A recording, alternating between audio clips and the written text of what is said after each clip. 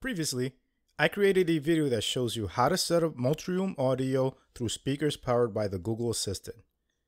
Multi-room audio is the ability to play your music or podcast to multiple speakers throughout your entire home. The video I created is now outdated because Google has completely redesigned its Google Home app, so the instructions I gave before no longer apply.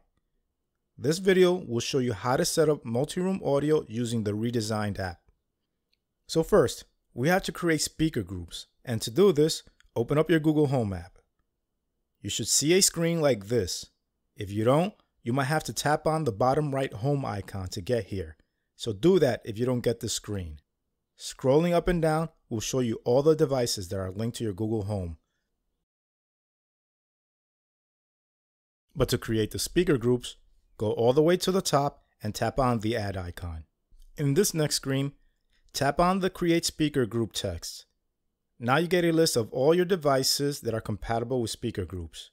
I want all my devices to be part of the speaker group, so when I activate the group, all these speakers play music at the same time.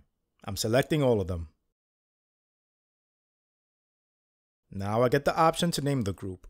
I'm going to delete this home group name and I'm going to name my group All Speakers. So anytime I want to activate them, I can just say, "Hey, play music on all speakers." I'm saving the group. And that's it. Now when casting through audio apps, you will get the option to cast to the speaker group you just created. There are some options that let you control your group, so let me get out of this to show you. If I scroll all the way to the bottom, you will see a section called Groups. And under it, you will see the All Speakers group represented by a speaker icon. To get into the speaker group options, just tap on the speaker icon. You will be presented with a volume knob, and as you can guess, this knob will control the volume of all speakers at the same time. You can control each speaker's volume individually, and to do that, you can tap on this icon at the top. Here, you can see all my available speakers, and you can even go into each speaker's individual settings by tapping on their gear icon.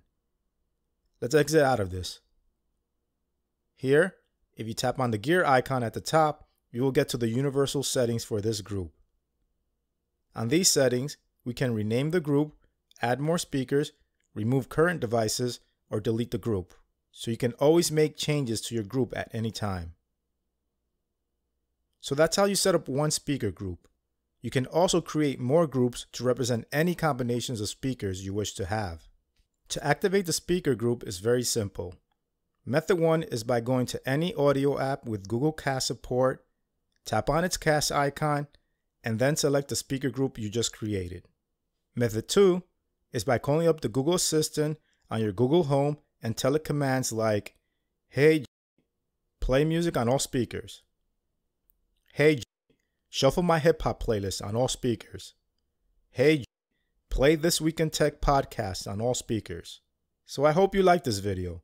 If you did, please give it a like, and if you haven't yet done so, please subscribe to my channel. Thank you and see you next time.